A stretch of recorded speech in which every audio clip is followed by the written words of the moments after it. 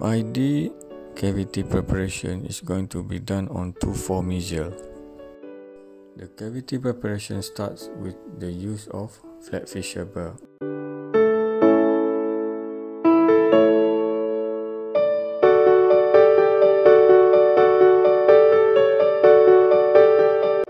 The initial preparation should be done using a high-speed handpiece.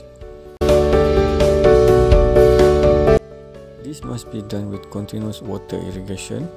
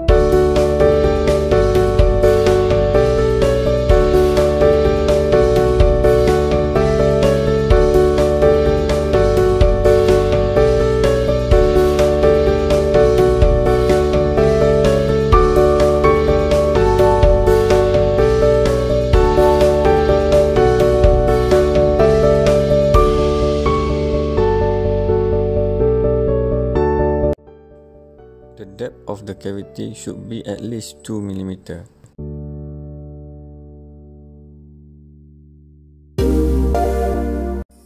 The finishing of the cavity preparation should be done with a flat fissure bar on slow speed handpiece.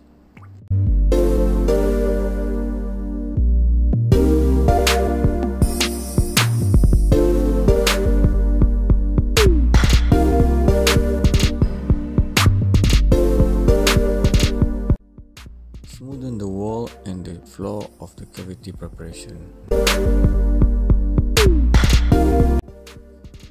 Care must be taken not to hit the adjacent tooth.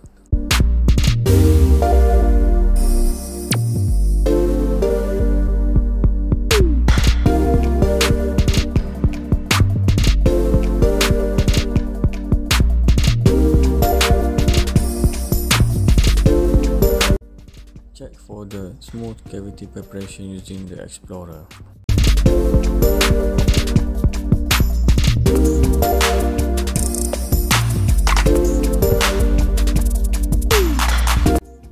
The buccal and the palatal wall should be at least parallel or converging occlusally.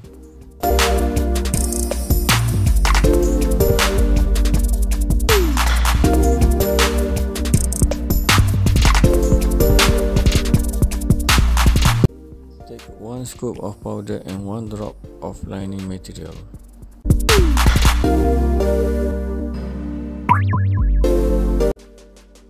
Mix it with the plastic spatula,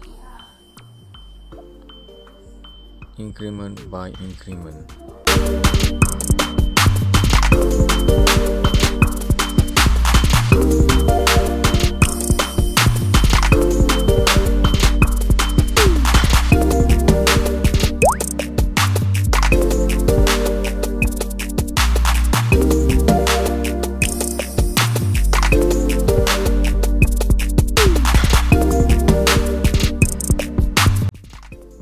Use dical applicator to carry the lining material to the dentin.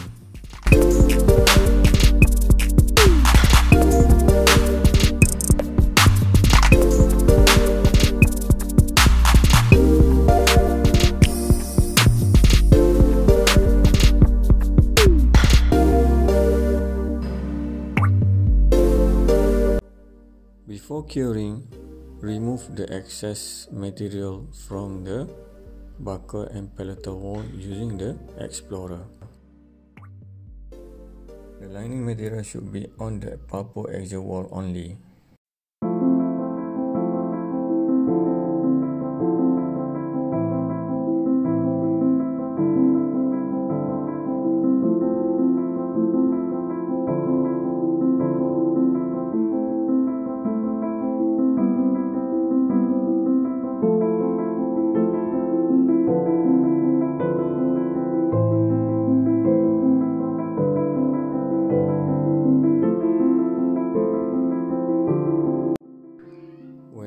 Using the material, do not stare to the blue light directly.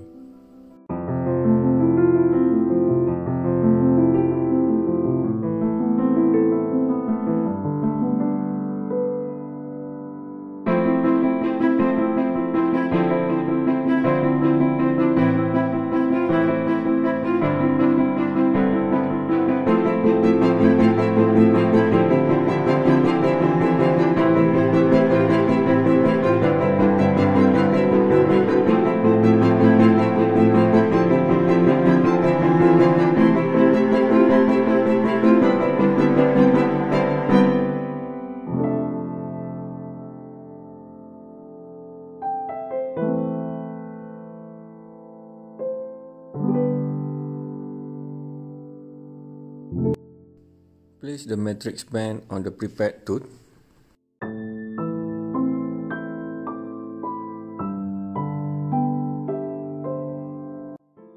Tighten the band.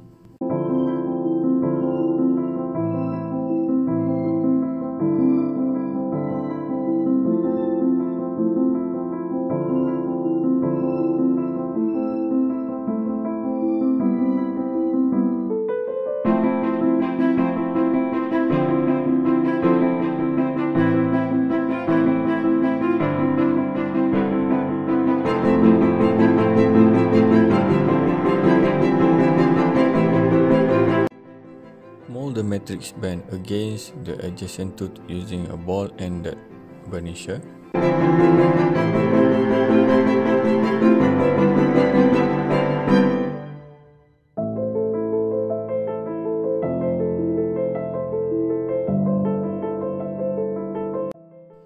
Place the wooden wedge to secure the matrix band.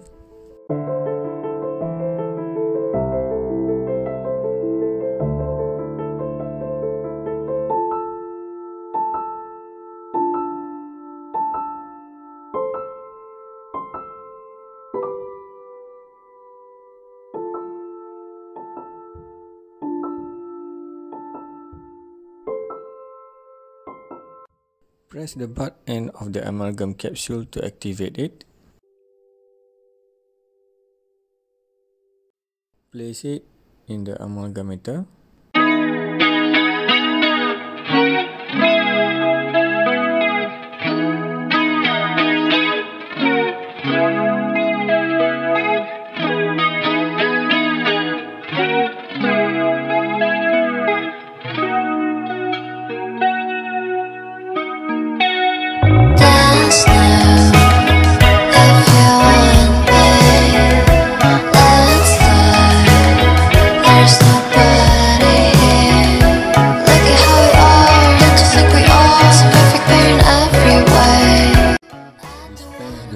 Amalgam in the Japan dish. Use amalgam carrier to carry the mixed amalgam into the cavity.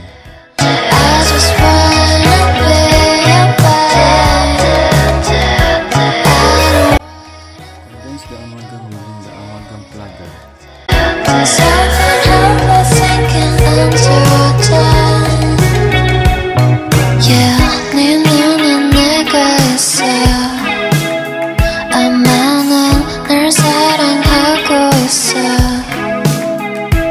걔가 아는 순간 두려워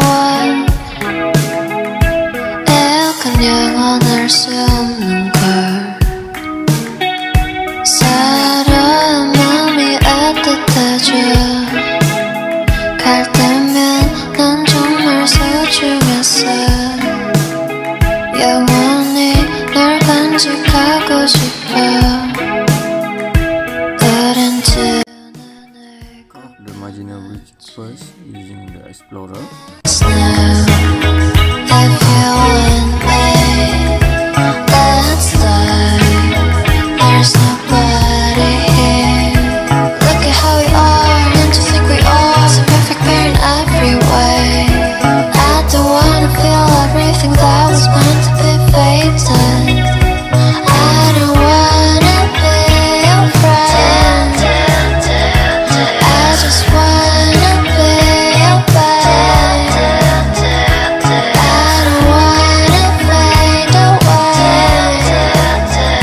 Yes.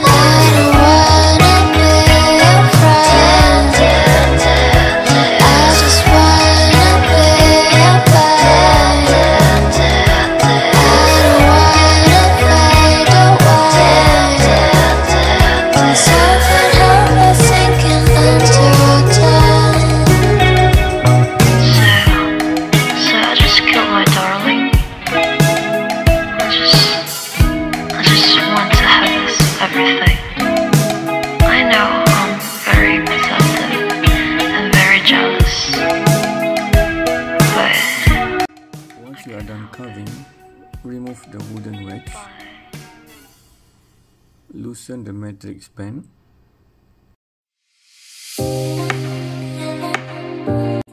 wiggle the matrix band carefully not to dislodge the placed amalgam.